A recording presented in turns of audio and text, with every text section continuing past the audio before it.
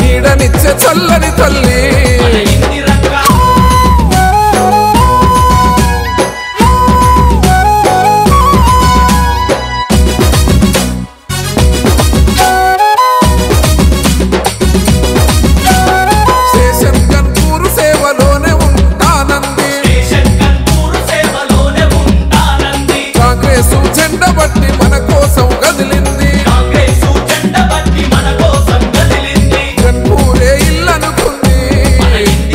జనమే తన పిల్లలు అంది పూరు పురుటి గడ్డ పేద తల్లి ముద్దు బిడ్డ పేదల కంటి పాపరో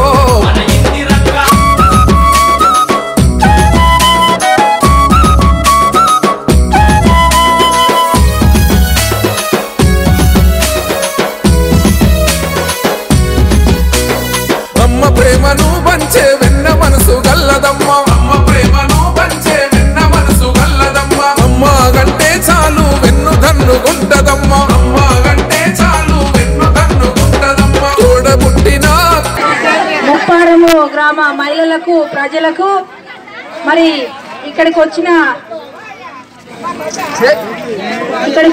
అటువంటి మహిళలకు మరి అక్కలకు చెల్లెళ్లకు అన్నలకు తమ్ముళ్లకు అవ్వలకు అందరికీ మా ప్రజాకూటమి నాయకులకు మీడియా వాళ్ళకి ఎంఆర్పిఎస్ నాయకులకు అందరికీ రెండు చేతులు జోడించి నమస్కారాలు తెలియజేస్తున్నా. కళాకారులకు కూడా కోలాట బృందాలకు కూడా నేను రెండు చేతులు ఎత్తి నమస్కారాలు తెలియజేస్తున్నా.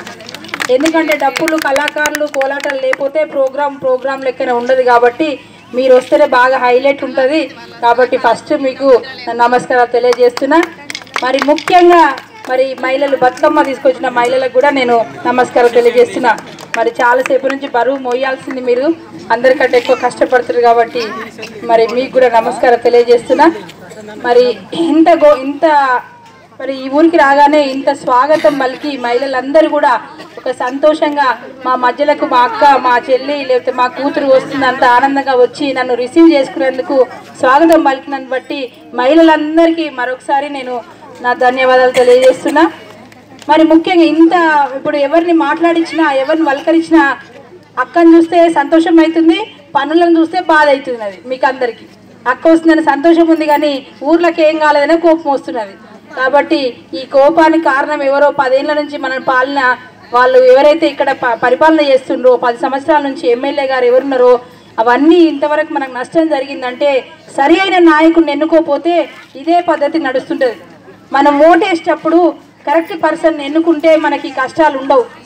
కాబట్టి పని చేసే వాళ్ళు ఎవరు ఒకసారి నమ్మినాం 2 సార్లు నమ్మినాం 3 సార్లు కూడా నమ్మితే కూడా అందరినీ మరి ముంచేసి మళ్ళీ ఓటు కోసం వస్తున్నారు. ఏం పని చేయకుండా కూడా మరి ఏ ధైర్యంతో వస్తున్నారో నాకు అర్థమైతే లేదు.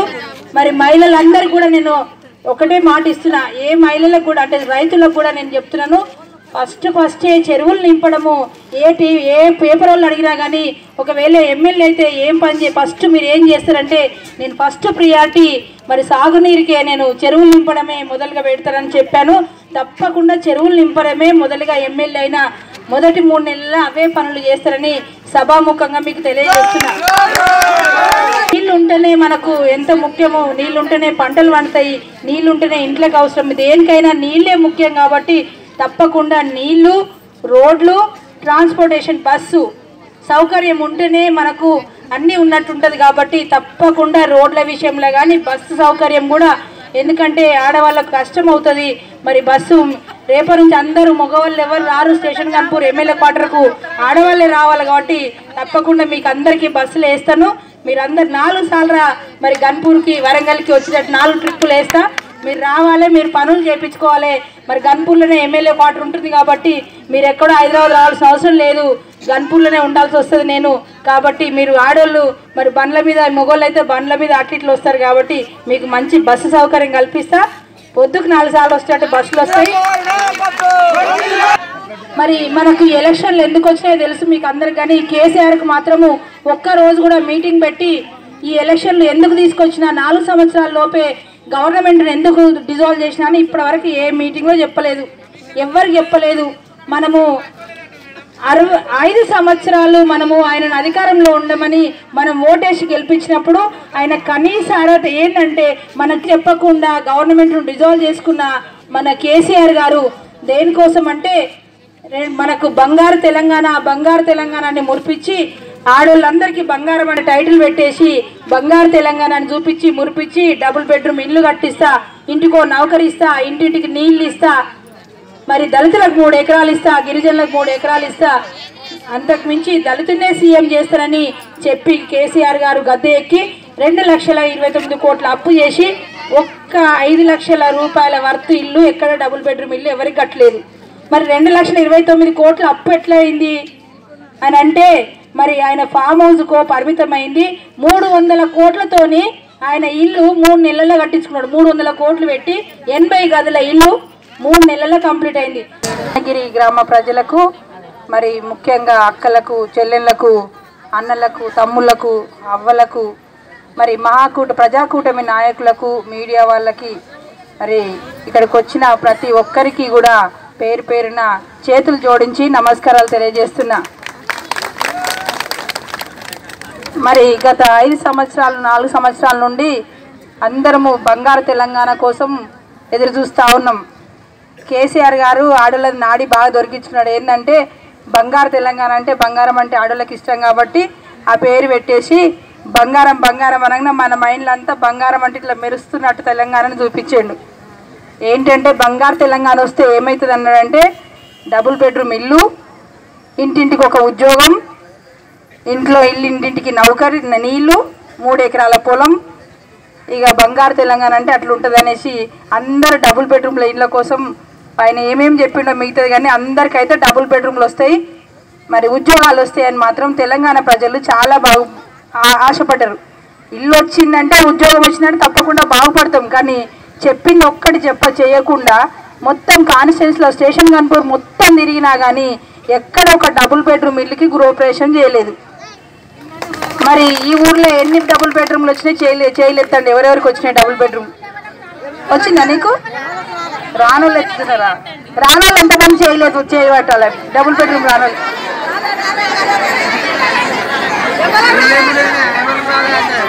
మరి చెప్పింది చేయకుండా మళ్ళీ ఎట్లా ఓట్లకు వస్తున్నారో ఆలోచించాలి. ఫస్ట్ చెప్పింది వాళ్ళు మరి డబుల్ బెడ్రూమ్ ఇల్లు కట్టిస్తాము, ఇందిరమ్మ ఇల్లు అయితే కాడిచ్చే ఇంట్లో కొడుకు వస్తే ఏడుంటాడు, కోడలు వస్తే ఏడుంటుంది, దుడ్డేడ కట్టేసుకుంటాము, బర్రెనేడ కట్టేసుకుంటాము, ఓట్లేడన్నా పోసుకుంటాము అని చెప్పించి ఒక హాలు, కిచెను, 2 బెడ్రూమ్లు, మంచి విశాలమైన స్థలము అని మంచిగా రియల్ ఎస్టేట్ వాళ్ళు చెప్పినట్టు చెప్పేసరికి అందరు అట్రాక్షన్ అయిపోయి మరి టీఆర్ఎస్ ప్రభుత్వానికి ఓట్లు వేసి ఫుల్ మెజార్టీ ఇచ్చి డబుల్ బెడ్రూమ్ల ఇళ్ళ కోసం చేస్తాడు. ఫస్ట్ మనకి ఇచ్చిందే డబుల్ బెడ్రూమ్ హామీ. తర్వాత ఉద్యోగం, ఇంటికో ఉద్యోగం అంటే అందరికి కూడా ఆశ. పిల్లలు ఉద్యోగం చేస్తే మరి తెలంగాణ అంటే ఇంటింటికి ఉద్యోగం వస్తే మరి వాళ్ళ ఫస్ట్ టార్గెట్ నీళ్ళు, నిధులు, నియామకాలు. నీళ్ళు చెరువులలో నీళ్లకు మరి నియామకాలు అంటే బడ్జెట్ మనకు ఒక కెపాసిటీ మనకు ఒకటి పెట్టడము, తర్వాత ఉద్యోగాలు. ఈ 3 నినాదాలతో మన దగ్గరకు వచ్చారు. ఈ 3 నినాదాల్లో ఒక్కటి కూడా కంప్లీట్ చేయకుండా బంగారు తెలంగాణ అని పేరు పెట్టేసి ఎవరికి ఉద్యోగాలకి ఇవ్వకుండా, ఎవరికి డబుల్ బెడ్రూమ్ ఇవ్వకుండా 2,29,00,000 అప్పు చేసి తెలంగాణ మీద ఒకళ్ళకు 5 లక్షల రూపాయల ఇల్లు కట్టలేదు. ఒక్కళ్ళకు కూడా 5 లక్షల రూపాయల వరకు ఇల్లు కట్టలేదు. కానీ మన రాష్ట్రం మీద అప్పు ఎంత చేసింది తెలుసా? 2,29 కోట్ల అప్పు చేసి ఈరోజు ఆరోగ్యశ్రీ బంద్ చేసిండు, రేపు పెన్షన్స్ బంద్ చేస్తారు, డబ్బులు లేకుండా చేసి 65 లక్షల కోట్లతోని మిగులు బడ్జెట్లో మన రాష్ట్రం ఉంటే దాన్ని ఈరోజు 2,29 కోట్ల అప్పు చేసి ఎవరికి కూడా ఒక ఉద్యోగం ఇవ్వలేదు, ఒక డబుల్ బెడ్రూమ్ ఇల్లు కట్టలేదు. మరి ఈ పైసలన్నీ ఎటువైనా ఇన్ని కోట్లు, 65 లక్షల మిగులు బడ్జెట్, ఈ 2,29 కోట్ల అప్పు కలిసి 3 కోట్లు, దాదాపు 3 లక్షల కోట్ల రూపాయలు ఎక్కడ పోయినాయని ఆలోచిస్తే మిషన్ భగీరథ అని ఒక పేరు పెట్టి లక్షల కోట్లు సంపాదించుకొని ఫామ్ హౌస్లు కట్టుకొని ఫారిన్లో డబ్బులు పంపించుకొని మరి ఈరోజు ఓడిపోతే ఫామ్ హౌస్కు పరిమితం అవుతా అని చెప్పుకుంటేనే మరి ఆ కేటీఆర్ ఏమో నేను సన్యాసం తీసుకొని అమెరికాకు పోతానని చెప్పేసి సరిపోయేంత డబ్బు సంపాదించుకొని తెలంగాణ ప్రజలను ఎట్లా మోసం చేయాలా, ఎట్లా చెప్తే ఎట్లా మోసం చేస్తారనే ఉద్దేశంతో చెప్పేసి 5 సంవత్సరాలు అందరం మనం పరిపాలించమని చెప్తే 4 సంవత్సరాలకే మరి చాతావాక గవర్నమెంట్ను వదిలేసుకున్న కేసీఆర్ గారు మరి ఫస్ట్ సంవత్సరం అడిగారు అందరూ, ఏమైంది డబుల్ బెడ్రూమ్ రాలేదంటే ఏమన్నాడు? ఇప్పుడే పుట్టింది తెలంగాణ పసిగుడ్డు, ఇప్పుడు మనం ఏం చేయలేము ఈ సంవత్సరం అన్నాడు. సరేలే నిజమే కావచ్చు, 1 సంవత్సరంలో ఏం చేస్తారు అని వెయిట్ చేశారు. రెండో సంవత్సరం వచ్చే వరకు ఏమన్నాడు అందరూ తెలుసు, అంబాడుతున్న తెలంగాణ ఈ సంవత్సరం ఏమవుతుంది అంటున్నాడు. ఈ లోపలనే అన్ని డబ్బులు తెస్తున్నారు, దాచిపెట్టుకుంటున్నారు వాళ్ళు. మరి మూడో సంవత్సరం వచ్చే వరకు ఆడల్లో కోపం వచ్చి మరి ఎక్కడ పోయినా ఎమ్మెల్యేలను లోకల్ లీడర్లను అందరిని అడుగుతున్నారు ఏమైంది డబుల్ బెడ్రూమ్ అంటే. వాళ్ళు ఏం ఆలోచించారంటే ఆడలకు ఒక చీర ఇస్తే వీళ్ళే నోరు మూసుకుంటారు అని చెప్పేసి బతుకమ్మ చీర పేరట 50 రూపాయల చీర ఇచ్చేసి చేతులు దులుపుకుంటే తెలంగాణ ప్రజలు ఆ చీరలు చింపేసి కాలబెట్టి ముఖం మీద ఇసిరేసిండ్రు. ఇంకా ఏం చేస్తున్నారంటే ఆ చీరలను చాలా మంది దగ్గర పోతే పత్తి కట్టుకొని తీసుకొస్తున్నారు, చేనులలో పిట్టలు రాకుండా కడుతున్నారు ఆ చీరలు తీసుకుపోయి. అటువంటి చీరలు ఇచ్చి నేను బతుకమ్మ చీరలు ఇచ్చిన అని చెప్తున్నాడు. 4వ సంవత్సరం వచ్చే వరకు మీరు అందరూ ఏమనుకున్నారంటే 5 సంవత్సరాలు అయిపోతే ఎలక్షన్లకు వస్తారు కదా, ఈ సంవత్సరం వస్తాయి అని ఎదురు చూస్తుంటే ఈ సంవత్సరం కూడా గవర్నమెంట్ డిజాల్వ్ చేసుకొని 5వ సంవత్సరం పోతే రాళ్లతో కొట్టి చంపుతారు జనాలని, ఇంకో సంవత్సరం ఉండగానే పోతే ఇంకో సంవత్సరం ఉంటే చేసేటోని నిన్న ఉన్నటువంటి కేటీఆర్ గారు ఇంకొక 6 నెలలు ఆగితే అన్ని చేసేటోళ్ళమని. మరి 6 నెలలు ఆగకుండా ఎవరు తీసేసారు వాళ్ళను? ఎవరు తీసేసుకున్నారు? 6 నెలలు ఆగకుండా మళ్ళీ ఇవన్నీ చేయాల్సి వస్తుందని ఒక సంవత్సరం ముందే గవర్నమెంట్ డిజాల్వ్ చేసుకుంటే సంవత్సరం ఉండగానే అయిపోయినా అని మీరు ఎవ్వరు అడగొద్దని ఉద్దేశంతో 4 సంవత్సరాలకు గవర్నమెంట్ డిజాల్వ్ చేసుకొని ఇప్పుడు ఏం చేస్తుందంటే అదృష్టం ఉంటే గెలిస్తే అధికారం చేస్తాము, ఒకవేళ అదృష్టం లేకపోతే ఓడిపోతే ఫామ్ హౌస్లో పైసలు పెట్టుకున్నా కాబట్టి నిమ్మలంగా ఉంటానని 300 కోట్లతోని 3 నెలల్లో కట్టుకున్నాడు ఆయన ఇల్లు. 5 లక్షల రూపాయలు పేదోళ్ళకి కట్టాలంటే 5 సంవత్సరాలైనా సరిపోతలేదంట ఆయనకు.